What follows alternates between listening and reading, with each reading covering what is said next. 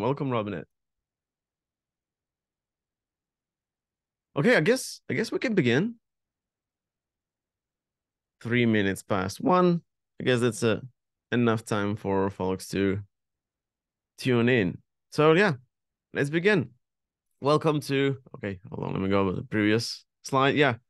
Welcome everyone. Thank you for tuning in today. We're gonna have a cool little workshop about Sentry versus Crashlytics.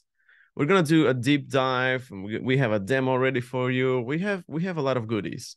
So I hope you have time, and I hope you have fun during the workshop. So let's introduce the workshop team. We'll start with me. I'm Lazar Nikolov. I'm in the developer relations team here at Sentry, and I'm tuning in from Toronto, Canada. And we have Oscar. Hey, Oscar. Hey, Lazar. Good to be here. Thanks for the invitation.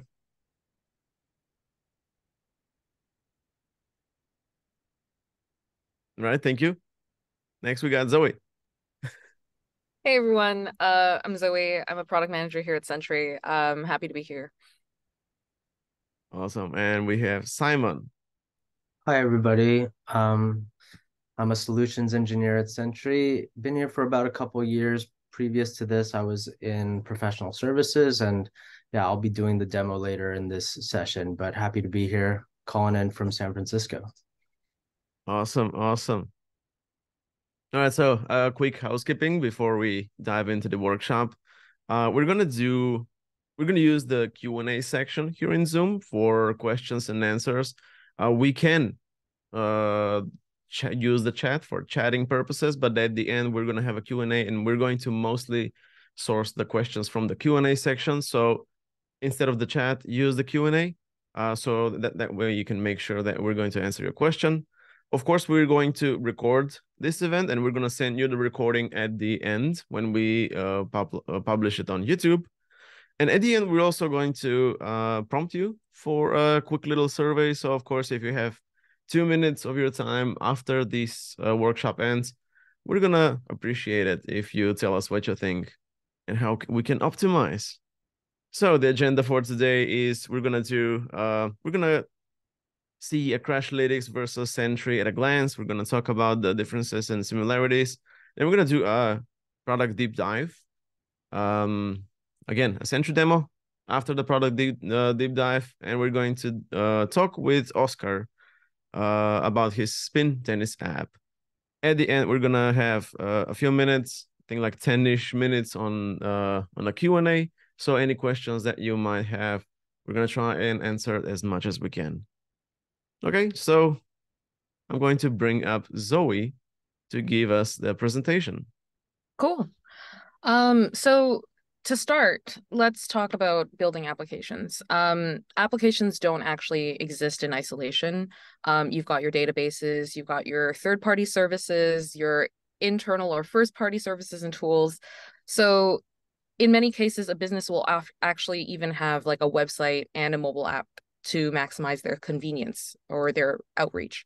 So this is at a glance how Sentry covers all the bases from the native mobile frameworks, Android and iOS, all the way to cross-platform frameworks like React Native and Flutter, to your front end, your back end, full stack development, including React, Next.js, as well as Python.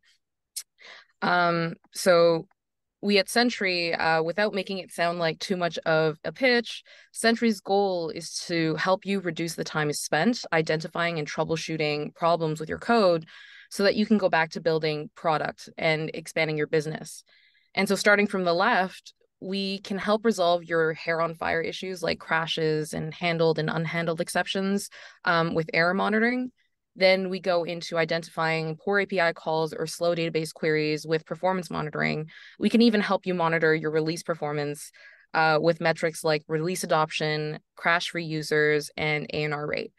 Our Discover tool, our built-in BI tool, can help you slice and dice across your samples by any parameter that your business cares about, whether that be URL, region, device, etc.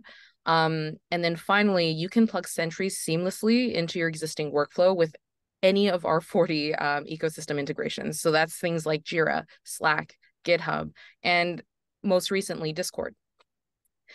So as mentioned before, Sentry is a tool made for developers by developers. We support 85 platforms today that span across front-end, back-end, and mobile and gaming. With plans to continue expanding along the bleeding edge of development to hone in on mobile, we're constantly working to build alongside the advancements made by Meta, Apple, and Google so that you get the best insights on your application's performance. For mobile developers, we understand that the Firebase suite is the one-stop shop for application development, especially in mobile. The product range is actually suited to getting you off the ground and helping you get started. The question that we want to pose here is what happens when you've outgrown the training wheels, per se? When you've evolved past the initial phases of development and need to see human-readable stack traces, when your customer base is so vast that you need to be able to filter for a specific subset of issues. When your team has gone beyond picking issues off a backlog. So this is where Sentry comes into play. In our product deep dive, we'll be going over how Sentry is the tool that can grow with you and your business, drawing from examples across Sentry and Firebase Crashlytics specifically. So we'll be going over 3 chapters or stories, if you will, in this deep dive. So the first is context and insights, getting you the necessary level of information to understand and solve your issues. Second, the workflow. So from alerting to workflow integrations, helping you streamline your issue resolution and collaboration. And lastly, innovation and scale. Sentry's ongoing dedication to improving and expanding your product investment, all while being open source. So let's talk about data. Context is literally everything. Knowing that your application crashed on an iPhone 15 versus knowing that your application crashed on an iPhone 8 can cause you to think twice about the severity of a specific issue. With Sentry, we want to make it easy for you to get the essential information. Your code stack, and specifically your code stack, and any additional information to help you prioritize your issues out of the box. With features like screenshots, advanced filtering, source map support, we want to make getting and seeing the information simple. So to start, having keys, logs, and some metadata is all helpful, but the most fundamental piece of information you need for any issue is being able to correlate what happened to code level insights. So Oscar, I know we've talked about this, but you've worked with Sentry and Crashlytics before in the context of React Native. What are 1 or 2 of your main takeaways from your experience? Right. So, I mean, for us, it was kind of a no-brainer at the time. I think it was 2020, early 2020. So basically, we were just not getting the information that we needed at the time with Crashlytics. And I had to, we were a very small team. I had to do a quick search, just something that worked out of the box. And I tried Sentry and it worked. So basically, that's as simple as that. I was able to see, the JavaScript errors right there, which is exactly what we needed. We had you had to understand a little bit of a background. We came from like almost zero visibility to the visibility because that was when I joined Spin to work on Spin. That's when I partnered with my co-founder.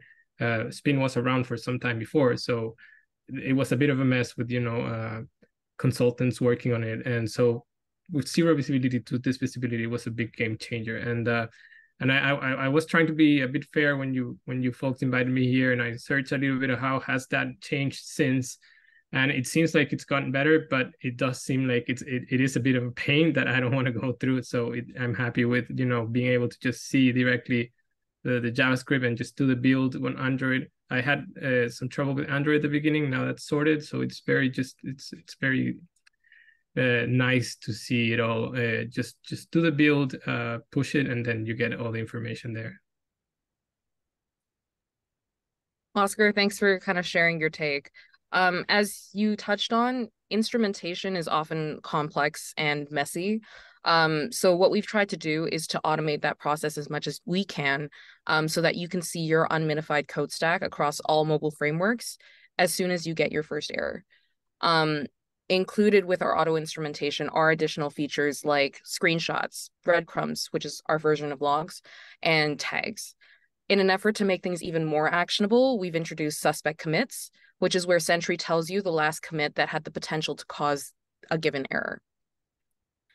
Going into, like, as your business is scaling, you will undoubtedly encounter more customers, more edge cases, more parameters. Simply put, you'll be encountering more.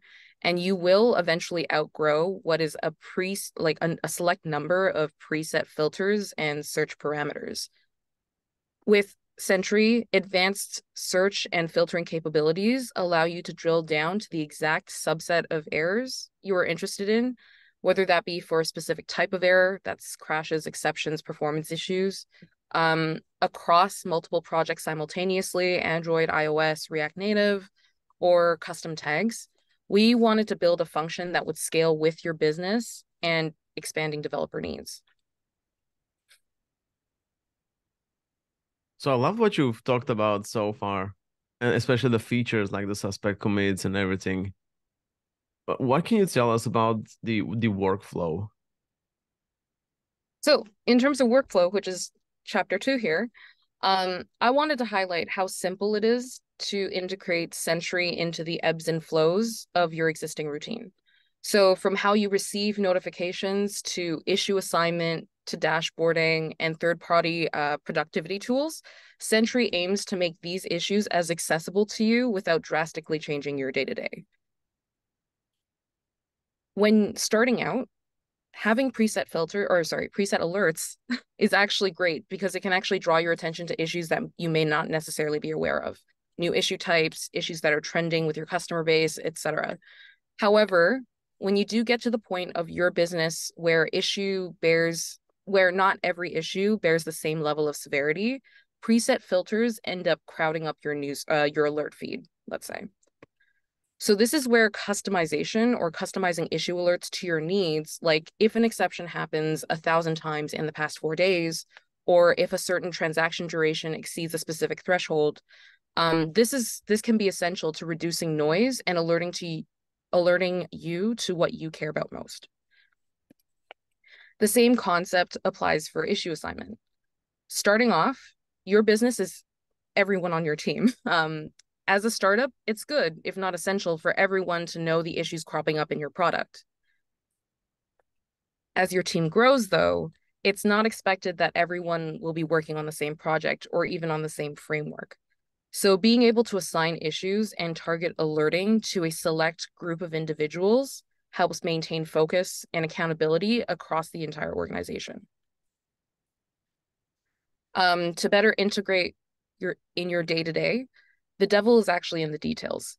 So spending time logging into your account every time you've been notified by a third-party application or integration like OpsGenie or PagerDuty is less than ideal, especially if that hinders you from actually getting the latest and most up-to-date information. Providing two-way integration such that you can hook into your existing productivity tools like Jira makes it easy for you to continue with your day in the fewest clicks possible. And what I mean by two-way integration is that you have the ability to update your productivity tool through Sentry and vice versa. So if you were connected with Jira, you could update your Jira status. You could update your Sentry status via Jira. So information and updates actually go both ways.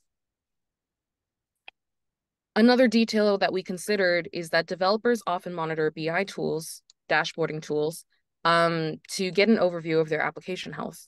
This information should be instantly accessible to you on the platform. Across our querying and dashboarding features, there's no need to import or export any specific dataset to create application health views. In fact, these capabilities are actually hooked into the information that you send into Sentry and be queried directly without any concerns over data quality, data corruption, or even just loading the wrong file.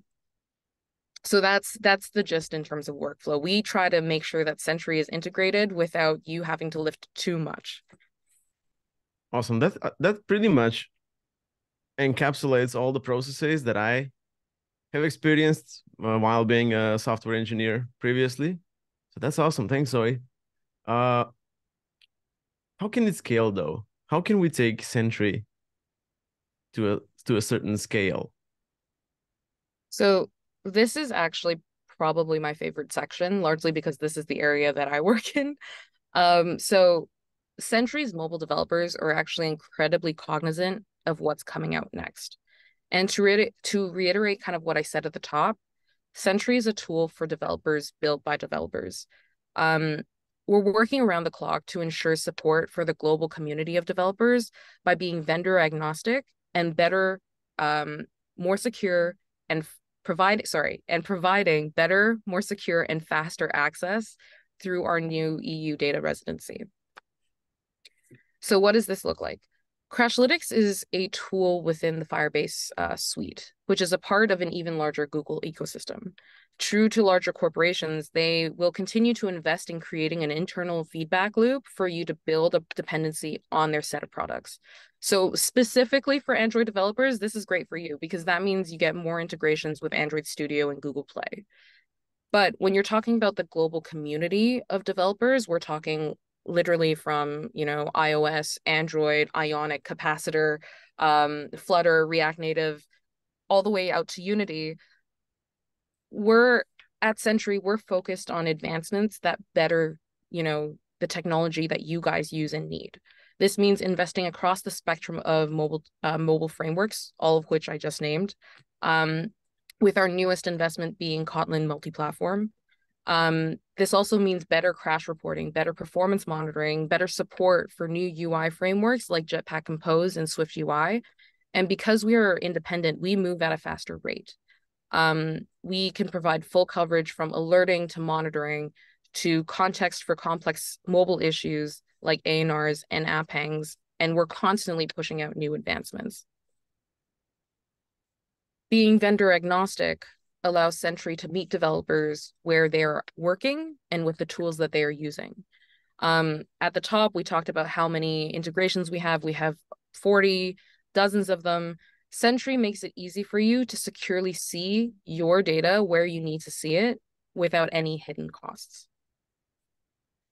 And so this is us really just saving the best for last, which is you can actually try out Sentry for free with our developer plan.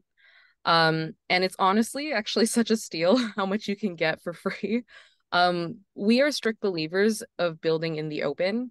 So even if you're just trialing, if you had any feedback on our free product, or if you're an existing user and have any feedback on our product, you can find us on GitHub, you can find us on Discord, and you can share your thoughts. And more often than not, you are communicating directly with the developers as well as myself, people on the team actually working on the product.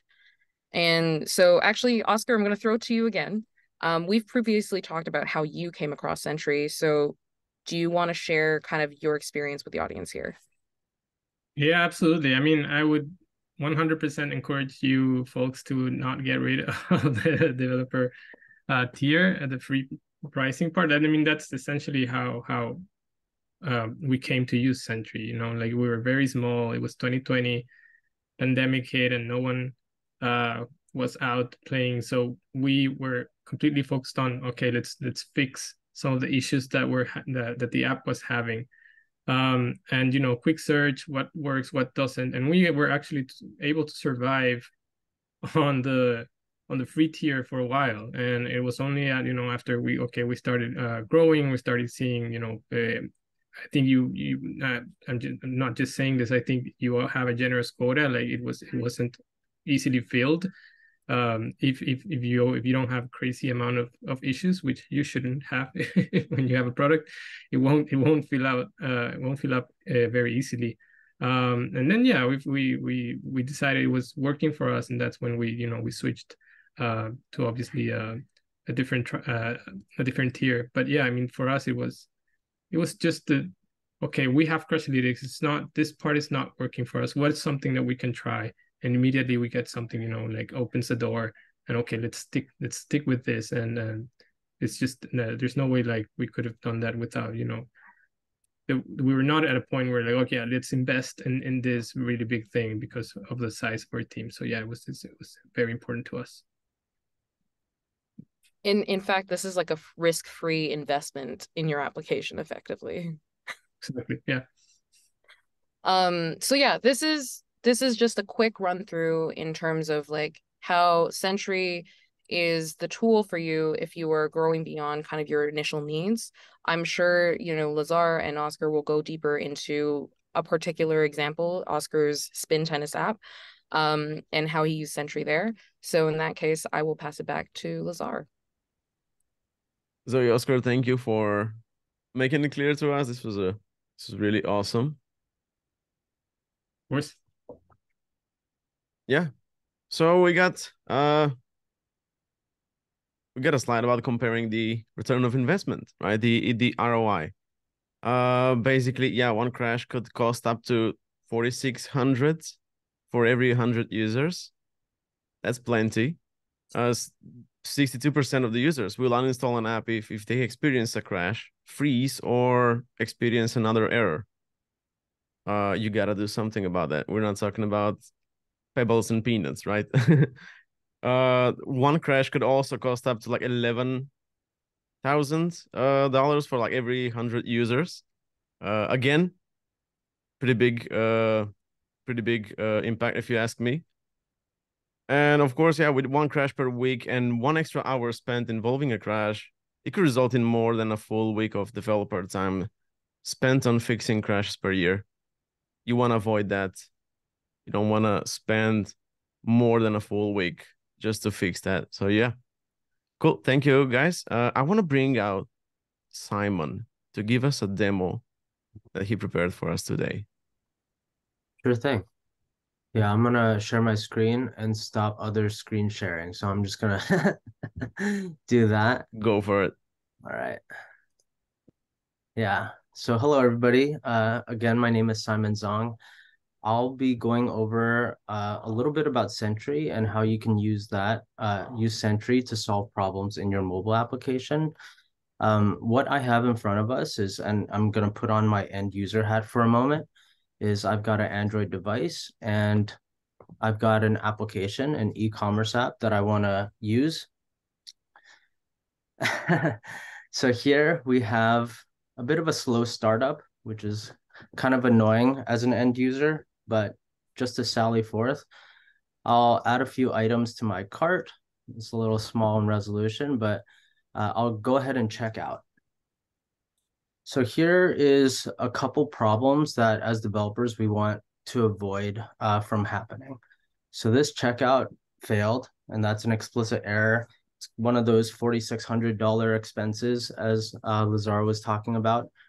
So we want to avoid those things from happening from our managers, you know, yelling at us or directors breathing down our neck. As an end user, I'm not happy, and I'm happy to share that explicitly in this user feedback form, but I'll go ahead and submit that.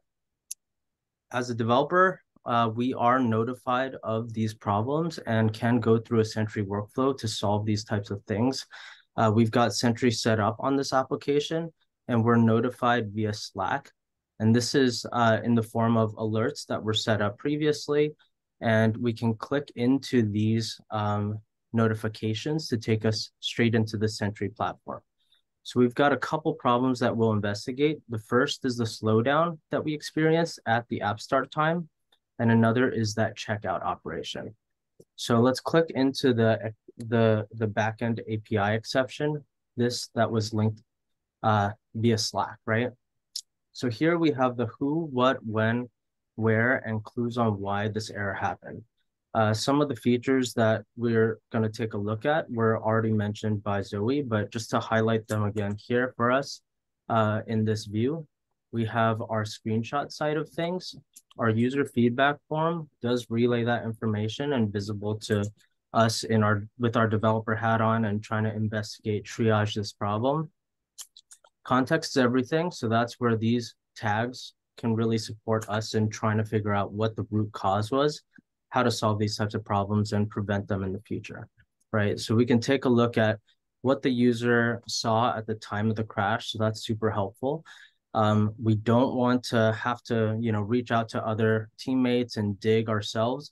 We want Sentry to kind of do that for us. So that's what's available here. Now the stack trace, we've mentioned that a few times. That is deobfuscated, as you see here, with some highlighting. So in red, we have our uncovered code, or we have testing that's done on our code. And some of that testing is not covering part of what we see in the stack trace. Now, if we didn't have our stack trace deobfuscated, we would see something like this. And that's something that I think we're all a little bit familiar with. What's nice is having the exact line of code and also the context around it. We can open this line in our GitHub repo to understand that in the context of our greater code base. Now, this is super helpful when it comes to triaging and figuring out what the problem is, of course. But just to add on to the context, we have our breadcrumbs. So this is the timeline of activity that led up to this error. We can filter by other things, including HTTP, request details, user action, other things that help us figure out what led up to this error. Now, we also have other ways to provide guidance, because that's the gist of what Sentry is meant to do. Is we are an opinionated technology, and we want to point developers to the right direction, including with the context that has been captured, including user information, device details, etc. Also the view hierarchy, but also with some AI suggestions, right? And this basically tells us there's a problem with a specific function that is related to our backend. We can support more triaging with a try catch and adding details there. At the end of the day, with what we've captured here, we also want to explicitly mention, hey, we can provide a pointer to who might be best able to help solve this problem. So that's in suspect commit, as you see here. This does a git blame. This hits the git blame API rather, and we can figure out with the help of me, I suppose, what the root cause could be. Now that's the first bit that I wanted to review. The second, that initial slowdown, we can take a look at what has been surfaced as a performance issue. So Sentry is able to capture span and operation details, do some pattern matching against that to understand performance problems with like things that happen that are affecting our main thread performance. So this is an example of that, where we have our file IO on main thread performance issue, the offending operations that are related here, breadcrumbs, as we see, and tag information, those key value pairs to add context to understanding this greater issue. So we have all those details available here as well. Now, just to peek into the performance information that's captured, we can take a look at not just the offending spans, but the greater transactions. So the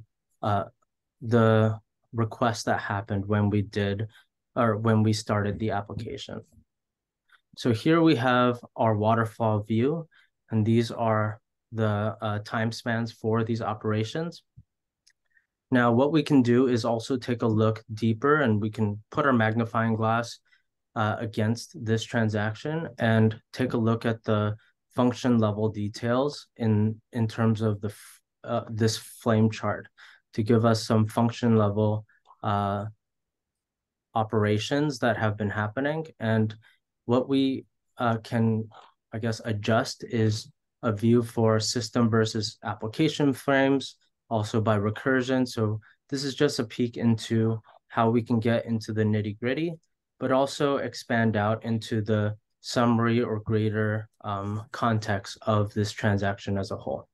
Now back to the opinionated bit, with Sentry, we can also take a look at our suspect spans or suspect tags. So we're trying to guide our user to understand what operations may be most likely the culprit. So that's with the suspect spans here, and also tags that can be problematic. Those key and the values associated with those keys could be contributing to some slowdowns. So that's the gist of it. And we've kind of taken a look again at those two problems, that slow app start and also that checkout operation with the help of Sentry here. All right, I'll pass it back over. Hey, thanks for the awesome demo. Let me share my screen again. Honestly, if I had this workflow when I was working with Android back in the day, talking about like 10 years ago, I would have been much happier. All right, so yeah, thank you, Simon, for this awesome demo. I'd like to bring up Oscar now. Let's talk about his experience of using Sentry in his app. Hello, Oscar. Hey, Lazar, how are you? All right, so tell us. Let's start with your, like, just your general experience, right? Like, for example, how long have you been a developer? Yeah, of course. Yeah, no. So I get now to properly introduce myself. So yeah, I'm Oscar. I'm co-founder and CTO at Spin Tennis app. I've been doing this for a while. I'm probably over 20 years now, and I started doing mobile development as soon as I think the iPhone came out. So yeah, I've been doing native iOS and native Android, and then just recently, like as you've seen, like my point of view is going to be very React Native focused, because that's what our application runs on. So so yeah, I worked at a few startups before this, and that's where we're doing some Android and iOS native. But so yeah, also experience, with bug tracking and the painful experience of solving all these issues. Awesome, that's awesome. And tell us a little bit more about the Spin Tennis app. You mentioned something that you started at like 2020 or something, but yeah, tell us again, when did you first launch it, and who are your users basically? Who's using Spin? Well, it's a bit of a cool story. I'll make it quick. So I was working on something similar even before that. I was working on my own sort of thing, as a developer. I had like this side project while I was working on I had my job. And then Ganesh, my co-founder, he had also been working on Spin. So we have different backgrounds. I'm technical and he's more like on the business side. That's how we met, and we decided to sort of team up and focus on Spin. So Spin is it's the easy, fun, and enjoyable way of playing tennis. We've basically made it very simple to just go out and play. And it's a freemium service. It's basically free to just go find and play friendly matches, with people. We make it easy. You just say who you want to play, where, and when, and you kind of guaranteed to get a match depending on where you are, of course. And then we have the premium offering, which is the leagues, which we run all year long and are very fun. And we have a rating and a ranking and a competition format that's very friendly and not crazy competitive. So mostly focused towards weekend warriors and those players that are not highly competitive like most recreational players are. And yeah, we're at the time we're mostly in London. That's we have about 16,000 users registered. And yeah, we're mostly operating in the UK, and London is where most of our users are. Awesome, thank you. So how do you know that you guys are delivering good customer experience? Right? What do you measure? Yeah, so it's a difficult one. I mean, that's we're a small team, small startup, still, in kind of in a growth stage. Hoping we got product market fit covered. I think we are at the growth station. We are definitely growing. So there's lots to do, but not that many people to work on it, so we have to, you know, wear a bunch of hats. I think for us, we're very, very focused on retention, you know, especially with the leagues. I think that's like kind of our key product where we've seen there's a really good kind of cycle there where people, you know, join for free, they join the leagues and they stay, and or they join the league and they realize they can also play the other one. So as long as we can keep retention high, then we can worry later about, you know, the other stuff like conversion rates and but if we can make a really good product, that's what we're sold. And obviously, you know, crash free and all this bug related stuff is very much directed towards that as well. As I was saying, for us, it was our experience almost came from like having zero visibility to having some visibility. So at a time where you know, that's how we met. When my co-founder was struggling, you know, with a buggy app, and a lot of people were saying, oh, the app crashes, these app, you know, we're not getting really great ratings at the time, and some of these ratings were like the app crashes. So at the time where this was the thing to focus on, because we didn't even have people using the app because of the pandemic, that was the perfect time to focus on okay, let's make sure it's not crashing, because that's the number one thing.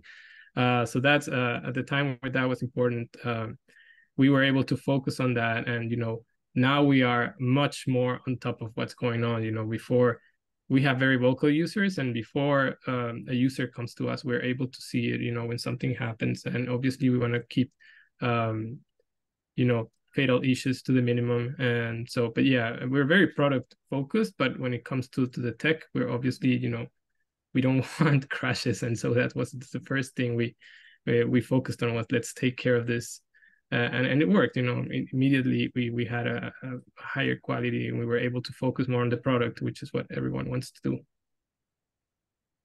Yeah, that makes sense. And tell me, you mentioned that you used Crashlytics previously. What are some challenges that you had with Crashlytics, and how did you came to the conclusion, you know what, we need to choose a different solution for this? Yeah, well, it's not a straightforward answer. Like I've known about Crashlytics for a while. It's been around since forever, you know. And you mentioned years ago. I also remember like 2009 or something. I was working on I had an app at the time, you know, when people actually paid for apps, so you could have apps. So I had my app, and it was an iOS app at the time, and I had remembered Crashlytics when it was Fabric, and it had this little like kind of UI. So I remember that from them from back then, and they're always kind of a go-to tool. So and even when I had my native apps, that's kind of what I used. I think for us the main thing, again, this is going to be very React Native focused. It's when we had this urgency of what's going on, what's happening, just Crashlytics just wasn't telling us. So obviously it's going to be a different experience for Android and iOS developers, I'm sure. It's not going to be as extreme, but for us it kind of was. For us it was like we were just getting like random errors of like, you know, the Android OS or the Android SDK, and that's not clearly, or the activity, you know, and obviously because there's only one activity in React Native, that doesn't tell you anything. So it was like that was the point. That was like we need to get information about what's going on in the JavaScript, and it's not enough to, you know, just wait for a user to say this is happening. Oh, please tell us what's going on. Or how does it? That's just going to take forever. And we were able to finally get that visibility. So that was the thing that was basically going from 0 to 10, you know, in no time. That was okay. Like, yeah, we're going to choose Sentry. And I guess something that I also an example that I can use, you know, that also applies to us, and that when we're talking about the free option, and you know, sometimes it could seem, I don't know, counterintuitive to have two tools to do something. I think in tech, it's actually very common. It's actually sort of desired, to have the redundancy to make sure that data is the same, or you can see whether one's failing and the other isn't. Like we do the same, for example, for analytics. We use Amplitude, and we also use Google Analytics, so Firebase as well. So having the two is usually a really good idea to just be able to compare at the time. And then while you have the two, then you're able to say, yeah, look, this one's definitely not showing me this, or this one's not showing me that. So when we had them, one next to each other, and we were able to compare, we were definitely, it was easy to say, yeah, Sentry is giving us more information. And a lot of what Simon was showing, a lot of that, I don't have time to just go and configure breadcrumbs and configure all this context. And like I said, we are very product focused. So we want to make sure we're building the right product, not the right bug tracking thing. So that kind of just, it was there. So it's nice to have the breadcrumbs. It's nice to see, like, if for some reason the source mapping failed, or we still have the context from the breadcrumbs. We still have a bunch of context from React navigation that I didn't set up. So that's all very, very useful, and it's helped us. It's helped us many times. Awesome, yeah. And how was your experience getting started with Sentry?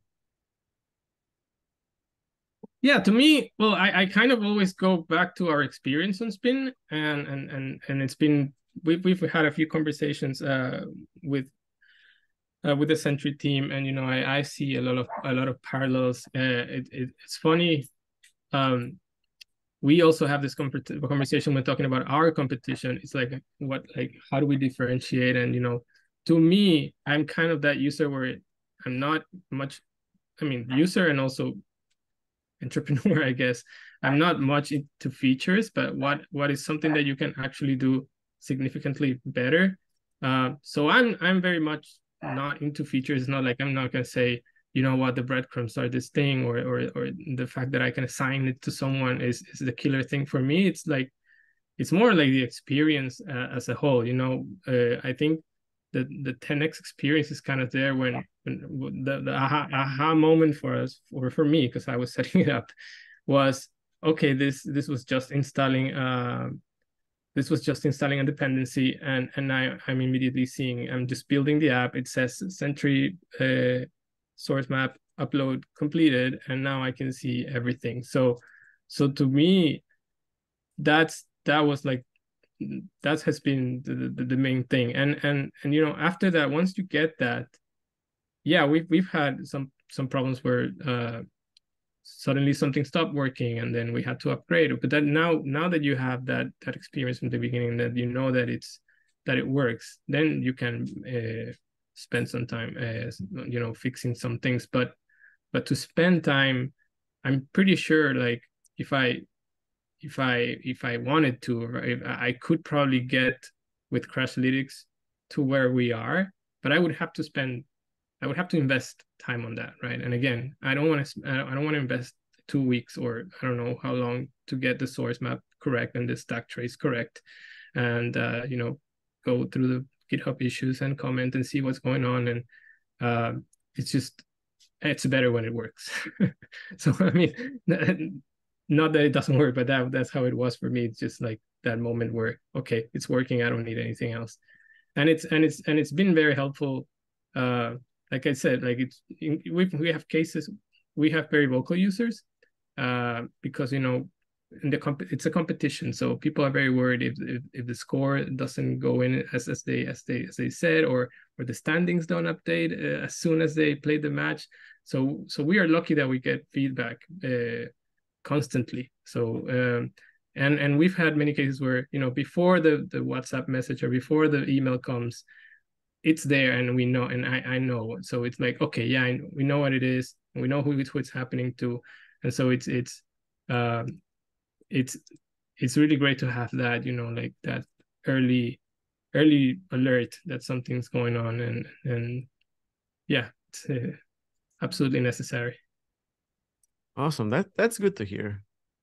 And how does Sentry basically help you deliver that good customer experience you just talked about? Like, have you seen any more specific, measurable like improvements since integrating Sentry into Spin?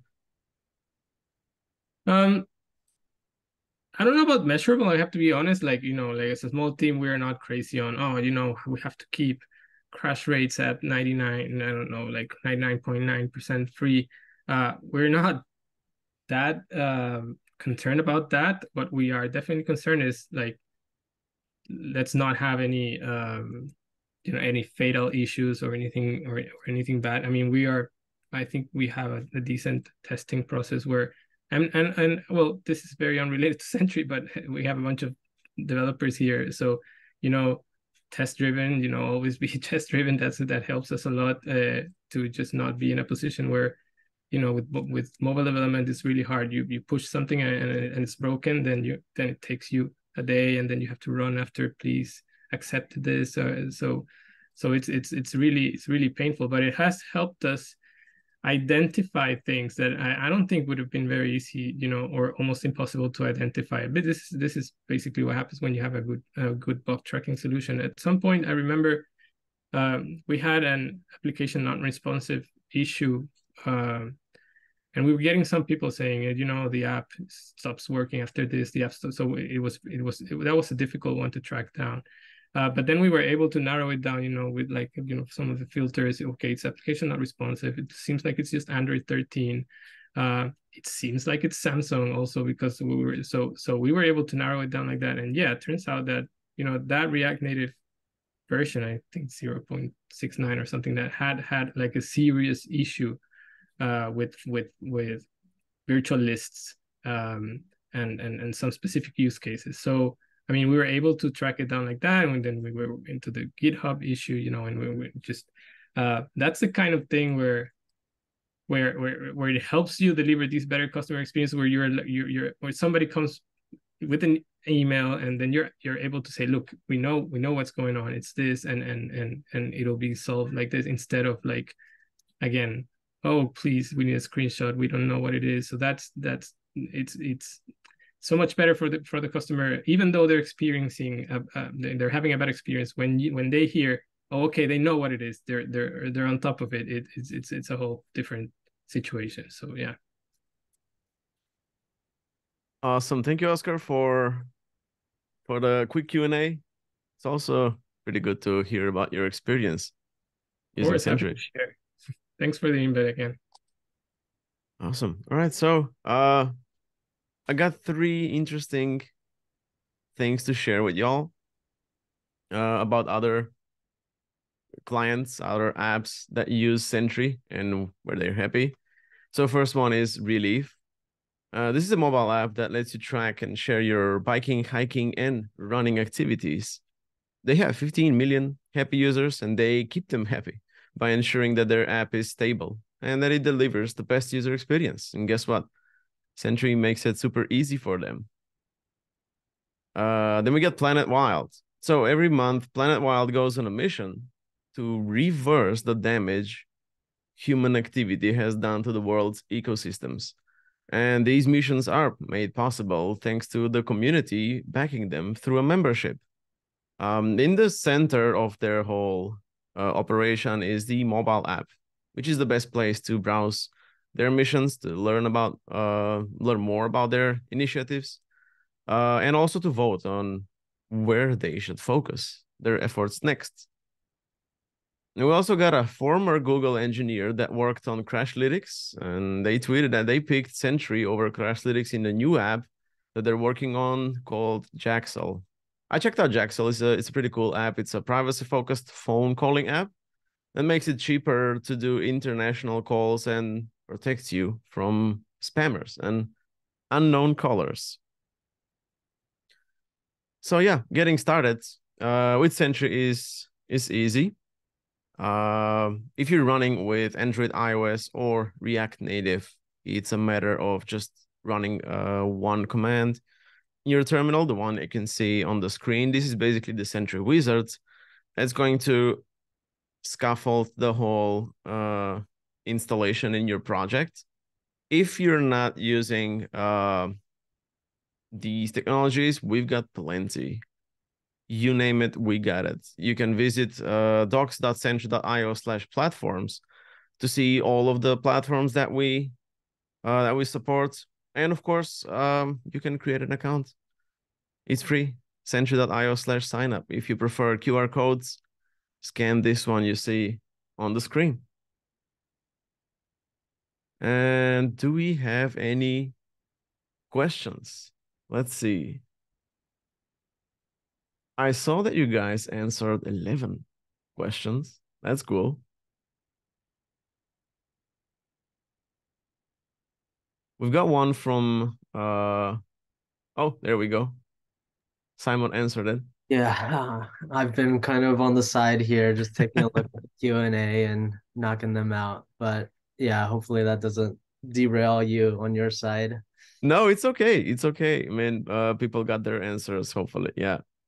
Well, okay. In this case, Lazar, before we yeah. wrap up really quickly, I think just one of the questions I thought was really interesting from Christian is what are some tips or suggestions that you have when it comes to app data logging in Sentry, or just basically collecting enough information from the user's perspective to troubleshoot issues? And so I wanted to touch on that a little bit, and maybe even Simon, you can chime in here via your experience as well. So in terms of errors, like breadcrumbs is a really big one. It gives you context for the before and after for what, you know, users have done leading up to an error, and a little bit of context after.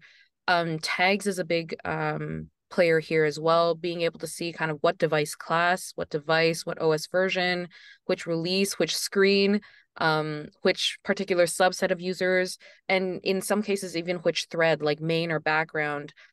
So thread awareness is kind of imperative in terms of determining how important this issue may be.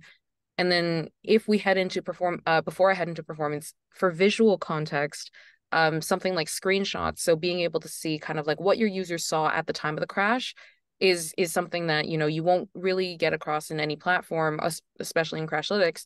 And it's also a big help in terms of understanding your users' experience, your users' perspective at the time of the crash.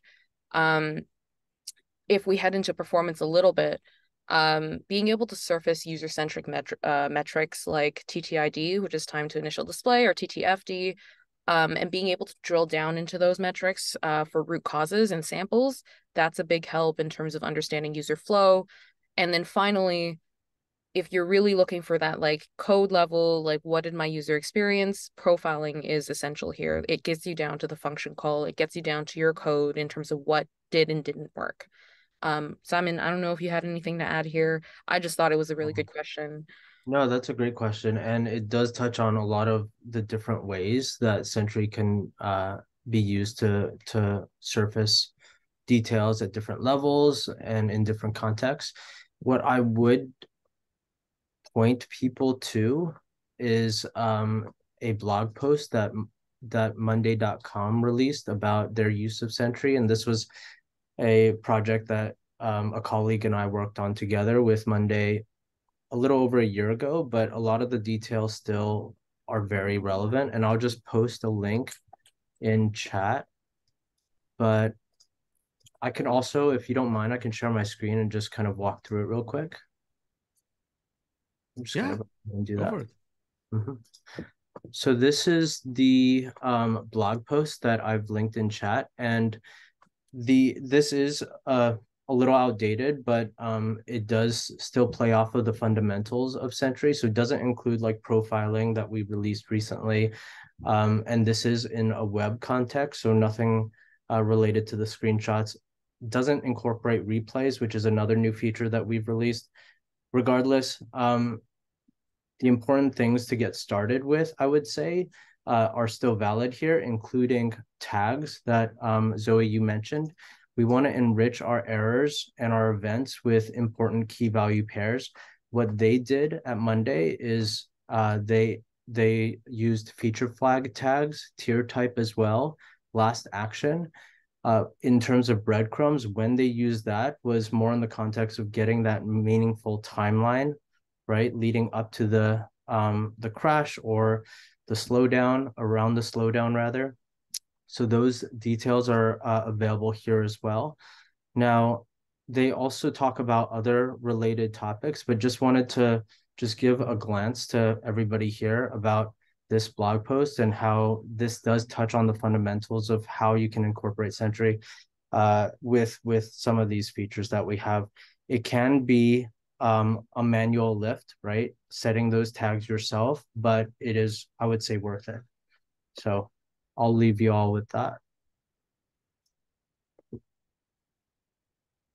All right, thank you, Simon. And yeah, we're pretty much at time even. Yeah, this is the end of our awesome workshop. I hope everyone enjoyed it. I hope we answered most of your questions. I'd like to thank you all for joining and for bothering Zoe and Simon with your questions. That was good. And also like to thank our friends, of course, Zoe, Simon, and Oscar for taking the time to do this with us, for answering all the questions, and for the awesome demo and for the awesome presentation. As I mentioned, if you have a minute or two, please stick around, do the survey. We would really love to hear what you think of this workshop. Again, thank you, everyone. And yeah, goodbye. See you in the next one. Thanks, y'all. Thanks, Lazar. Thanks, Oscar. Thank you. Bye.